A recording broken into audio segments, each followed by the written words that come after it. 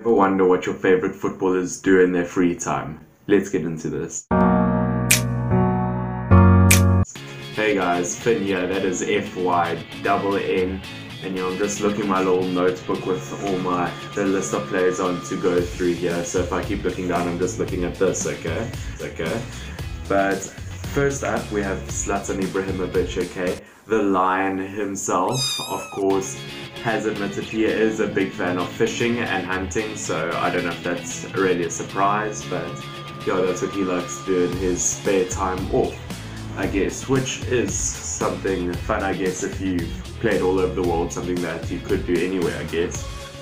Harry Kane, English captain, of course, not surprised that he's into some golf. He does play some golf, but it is quite surprising. He is a fan of American football, okay? So I'm not sure how he would do in the American Football League, probably not too well, but yeah, that's him done. Gareth Bale, of course, it's not surprising that a man coming from Wales is a big golf fan.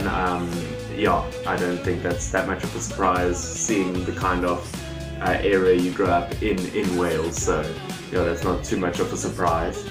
And Ronaldo is next, okay? Now, Ronaldo is very secret with his life, and there's a rumor that he has this contract with employees and stuff around his house, that any kind of personal activity of him or anything about his personal life can't be released until 70 years after his death or something like that, which makes you wonder what's the secret, okay? But Ronaldo, besides that, although not a hobby, just something about his personal life, has always donated like all his awards, most of his awards, to charities and done lots of hospital cases and everything. And it's quite interesting, he will never get a tattoo because he doesn't want to stop donating blood. He's a big donator of blood. As I said, it's not really a hobby, it's not like please take my blood kind of thing. But yeah, that's him. And talking about donating, we have Mbappe, the 20-year-old next. He's still a kid, but he did donate all his World Cup winnings apparently to charities, so that's quite mature of him.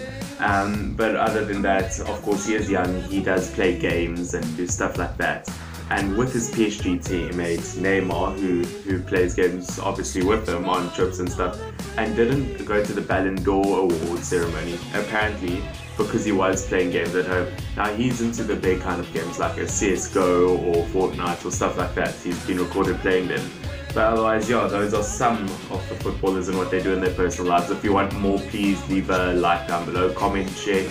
Facebook, Instagram, go follow those. And yeah, I'll catch you all next time. Cheers.